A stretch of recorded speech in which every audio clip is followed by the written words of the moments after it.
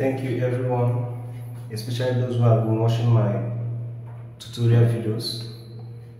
I thank God for the person that provided the necessary material for me to continue this. For long I have stopped making videos, but thank God I have something with me now to make this video. So today what we have now is introduction to staff notation. So how do you play while seeing a solfa notation or staff notation? But basically we'll do the fingering, how to master your fingers in a keyboard with staff notation, because some of the fingering practices or the techniques to practice how to do fingering in keyboard, basically they are written in staff notation, like this book called Smallwood. You can get yellowed copy or yellowed style of it, but I printed this from the internet. Smallwood piano tutor. So if you open it, you see a lot of staff notations. Hope you are seeing it. How do you read them? How do you know them? That is what we have to do today. So if you can achieve that, better. So first of all, you need to know what these signs are before you start playing with it. So the introduction is what I'm about to do now. So please, if you have not been subscribing to my YouTube channel or commenting or liking or sharing, please do, to promote the channel. It's not good that I'm still having small subscribers. Please promote this channel if you like what we are doing here. So sight reading, how do you see this and start playing it? That is the major thing we have, because all these things you are seeing here, there are something you are going to play in your keyboard using your left and right hand. So this is the treble curve, this is the bass curve. So how do you learn them? This is the introduction we're about to do today. So as we go on, keep on subscribing, keep on liking. You can download your own. This is soft copy from the internet. William Smallwood piano forte tutor. So if you learn it, it will help you a lot. Remember, we explained that staff notation deals with the representation of sounds, the representation of notes, musical sound or musical notes with a sign or symbol. Remember, if you watch our previous video, you get all of this. So how do you see these signs and know them? That is what we will do. First of all, remember I said staff notation.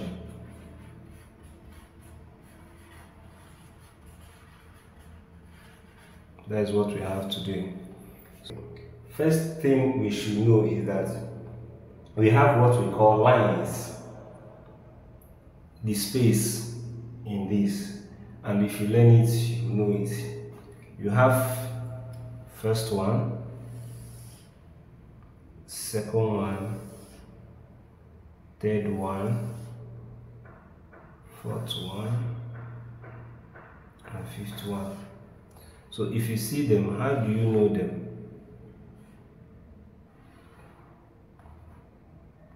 So remember, we have the letters in music: A, B, C, D, E, F, and G. And when we stop at G, we start another.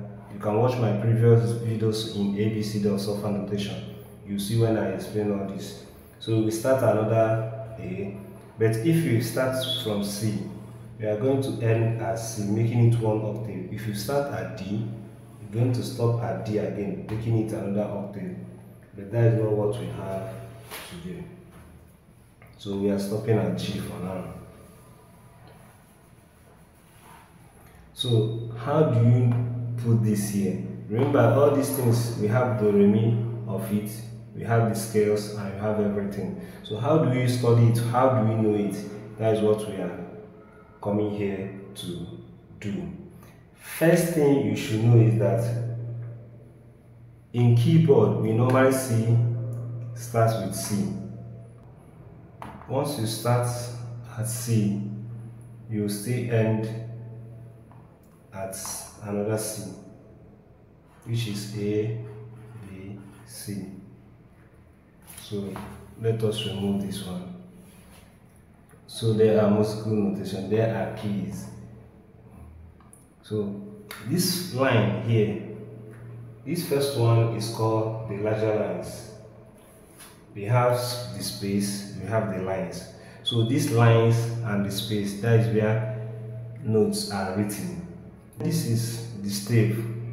You extend it by adding the larger lines, adding it more, so that you get lower octave, higher octave. But this first one, for you to get C, normal C, C4, like in your keyboard, sometimes you see something like that. For you to get it, make this line bigger so that you understand.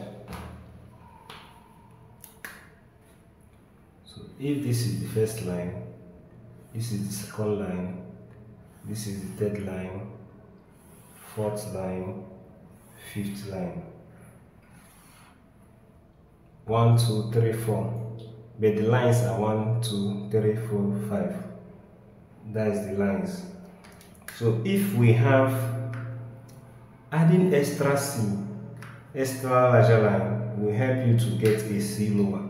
So if this is C, this is D, this is E, the space is F, the line is G, and this one is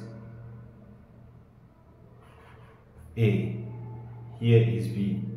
And once you stop at C again, you continue B, C, D, E, F. If you want to keep on writing, you start adding the larger lines and you keep on writing. Space, so G, A again. So that is how to do it. I don't want to start telling you that this is what we call the lines, the line or the lines. We use the formula, every good boy deserves football. If you can see it now, every, like what we have here, every good boy deserve favor. Some will use football, some will use anything they like. But I don't want to start telling you about this. Just know that the first line in the stave, the first line is E. If you want to go down E, D, C, then here will be B, another line will be what? A. Just master it, that if the first line is E, the first line is E, the next space will be F, the next one will be G, the next one will be A, the next space, the next line is B, the next space. Just be counting it as A, B, C, D, right?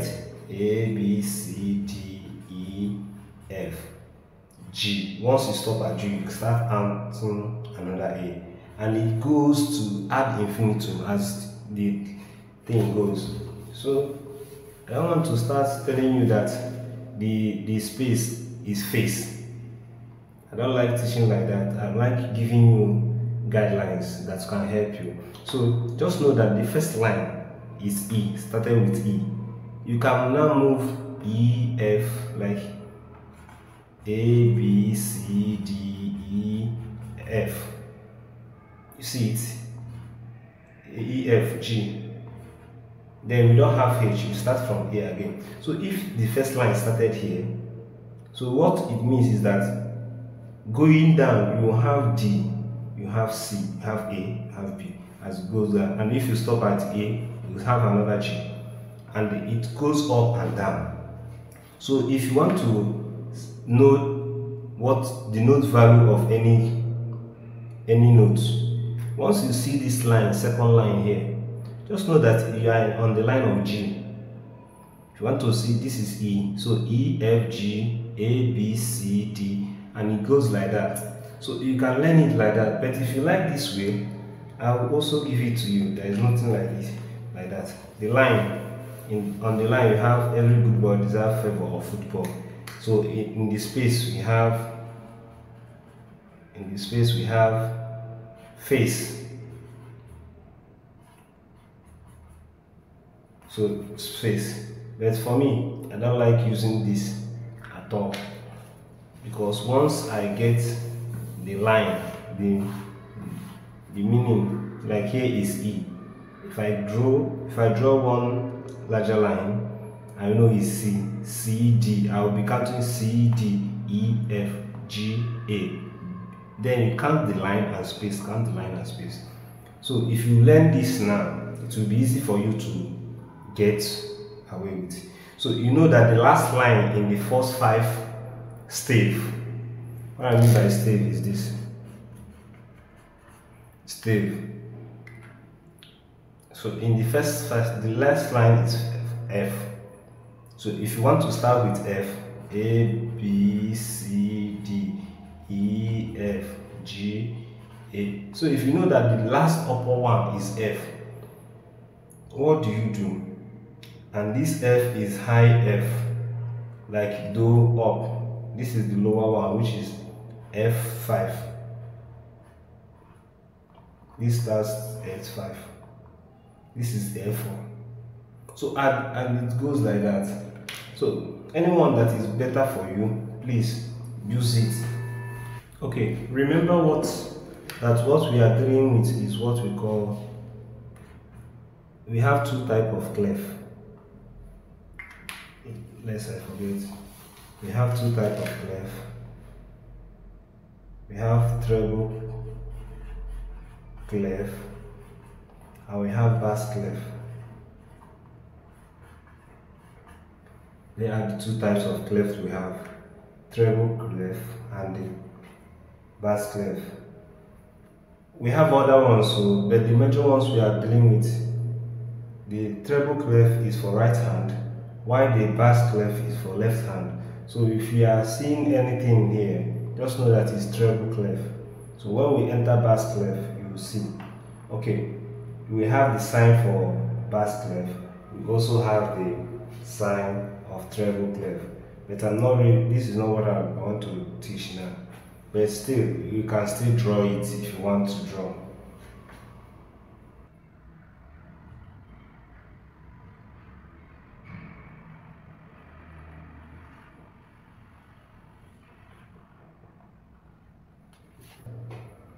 I hope you are getting it. And this curve started where there is G. So it is called G clef. Something like that. So F clef normally goes like this. But this is not F clef. We are not talking about the F clef. So, but this is treble clef. Why is it called treble clef or G clef? Because that is the melody part, where the melody part is being written. You know, soprano and where it is being written, their notes. We have alto one, we have tenor own, we have bass own. But because in playing organ, what you normally need is soprano and bass for a beginner. You can still add other ones later, but no, that's not what we are beginning. So another thing important is that sometimes you will have to, sometimes in a music sheet now, you will see treble clef and you come and see bass clef again, the same 5, you see something like this. So the first one, remember this one started with E, then if you add another larger line, it is C. But in bass clef, they are just the same thing. In bass clef, it is started with G. That is the only thing different. G. After G, we have A space. After A, we have B. After B, the space will be A, B, C, C. You have D. The space is E. And this is F. So, and the space is G, A, and it continues. If you want to add, you still need to add extra larger line. If this line is A, then this line will be, then this line will be C. But that is not what we are talking about. just know it that basic clef started, and basic clef we have to something like this. That is the sign. We call it the bass clef or the F clef. So, but if you want to draw it inside this thing now, you have to draw it in such a way that it will be in this F line, the F line. So it's something like, if you want to draw, you get to know about it very well, so that it can help you when you see basic clef, you know that it's talking about basic clef when you see other ones. So for you to draw it, you can start with something like this. Something like this. Just to show you that this is what we call bass clef, the F clef. Sorry for that. So that is how it is. But what we are doing now is, remember I said we have, this is the treble and this is the bass. So there are the two type of, so that if you see anyone, you see. So, but one thing is important in all of this, but we are still going to talk about them. How do you know key, which key is being played? We are going to talk about it later. But what you know that this is the beginning. Know the sign, these two signs. If you see this, just know that it's treble clef. If you see this, just know that it's basic clef. This is right hand where you play, as in keyboard. Then this is the backup bass. Use this bass so that you play it along. Okay, enough of that for now.